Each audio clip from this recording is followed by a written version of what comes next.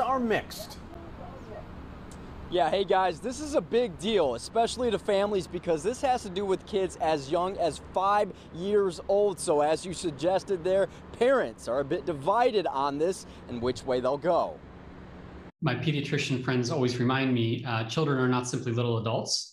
Their physiology and biology is different. In a major move that could impact millions of families, Pfizer has officially applied for emergency use authorization of its vaccine for use in children aged 5 to 11. The big issue in children is going to be, is it safe? And we have enough data to say that the same kind of side effect profile that we saw in adults is what we're seeing in children. Dr. John Weary is the director of Institute of Immunology at the University of Pennsylvania. He says the data so far from Pfizer, which had 3,000 children in their trial, has shown the vaccine administered in smaller doses to be safe and effective for children. The vaccines look very effective in children as they are in adults. Has the trial shown any dangers for children on a mass scale?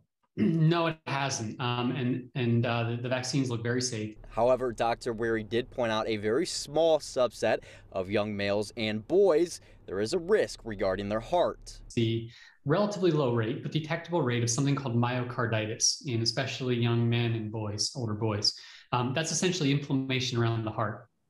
When that happens, it resolves very quickly with no long-term consequences, but it is something that the FDA is going to be discussing and we need to watch for. I hope that it gets approved very soon. Lee Leonard has 2 young kids and one turning 5 years old and would be eligible for the vaccine if it's approved for emergency use. After researching the vaccine, she's comfortable with her child getting it.